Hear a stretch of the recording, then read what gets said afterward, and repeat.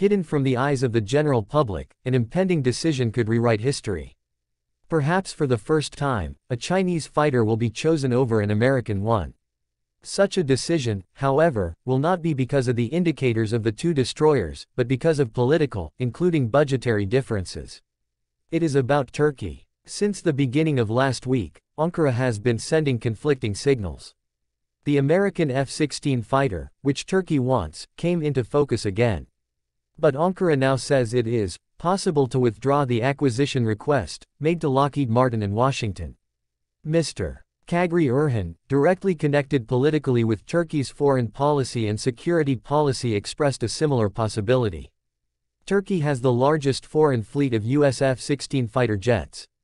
250 F-16s serve in the army of the Balkan Asian state. One part will be modernized, but Ankara needs not only modernization but a modern fleet. Having lost the battle to acquire the F-35, Turkey is currently being refused by Washington to purchase 40 F-16 fighters. The possibility of own production or purchase from another supplier remains.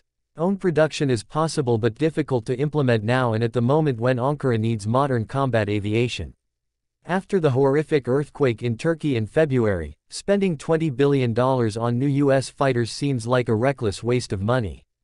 At the same time, Ankara has been trying for years to break away from its deep dependence on American weapons, especially in the area of air-to-air missiles. Turkey already has an answer to the first equation of this political mix. Peregrine and Merlin, Turkish air-to-air missiles already built and tested, are the answer. The final decision needs to be made. It is buried between the European Eurofighter Typhoon, the Russian Su-35 or Su-57, the French Dassault Rafale, and the Chinese Chengdu J-10 Vigorous Dragon. It is not for nothing that Ankara uses these fighter jets in its political rhetoric directed at the USA. Turkey is trying to show America that it is not the only possible option. We now have other options such as the Russian Su-35 and Su-57 fighter jets, the Chinese J-10C fighter jets that were sold to Pakistan, and the Eurofighter Typhoon, Mr. Erhan said in a statement. The two Western European fighters are hard to come by purchase option. In Turkish political circles, they realize that the British or French fighters will not make them as independent as they want. It may turn out that they are a backdoor for new American influence.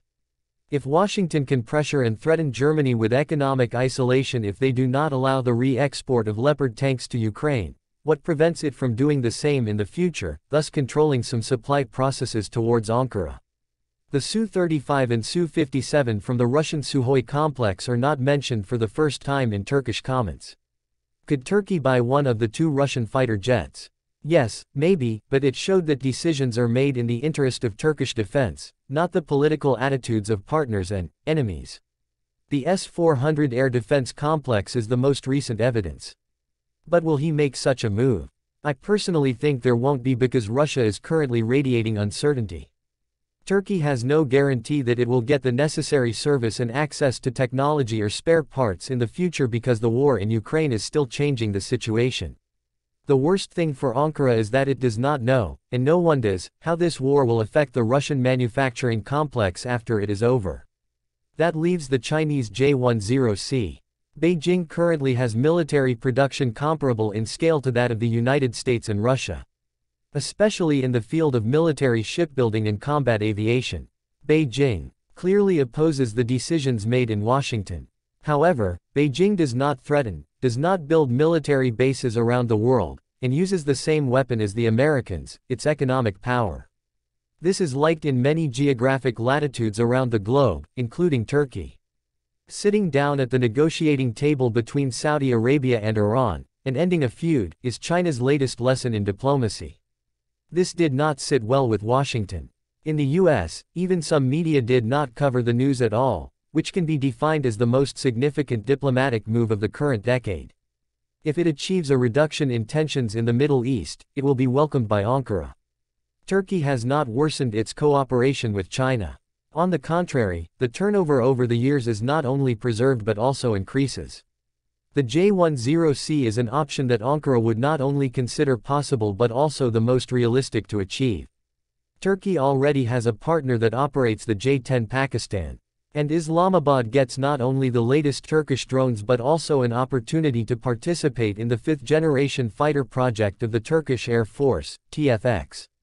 And if politically Ankara has its moves to the east, technologically the J-10C is in no way inferior to its competitor, the F-16. The two fighters are in the same class. The design of the Chinese fighter is at least a decade more modern than that of the F-16. Especially in the field of weaponry and flight characteristics. Both fighters are single-engined. But the Chinese have much easier, cheaper, and faster maintenance compared to its competitor in the international markets. Access to spare parts will be much easier for the J-10C than for the F-16.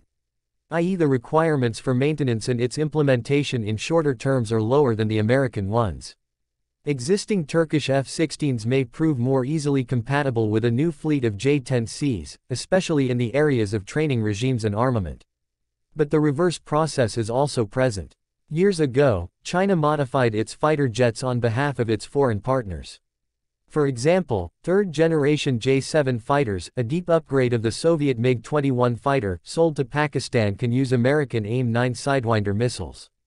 In addition, Turkey itself plans to phase out American air-to-air weapons from its F-16 fleet, creating its own alternatives, the missiles we have already talked about, which could become a weapon standardization tool like the J-10, and so does the F-16. If we take a closer look at the characteristics of the J-10C, we will find that this fighter was developed and adapted for anti-ship and strike missions. But not only that, the Chinese fighter can suppress the enemy's air defense. In addition, many of these systems have no analogs in the F-16 weapons arsenal. Another key advantage of the J-10C is its cost. China currently produces more aircraft than the US. 200 J-10s have been built since 2018. How many F-16s were built and how many were purchased by the US and partners during this period? Far less. The J-10 becomes the low-cost version of the F-16 with similar, in many cases better, characteristics. Last but not least, China invested far more to modernize the design and systems of the J-10 than the US did for the F-16. I think China will prefer the J-10C if it withdraws its request to acquire the F-16. The reasons are mainly two: lower costs against the background of the economic situation in Turkey, as well as a much milder Western response to Turkey than if Ankara bought the Russian fighters. Although there are currently reports of talks between Turkey and Russia regarding fighter jets, Ankara may choose the supplier that is most painless for it, for national security, and for taming the West.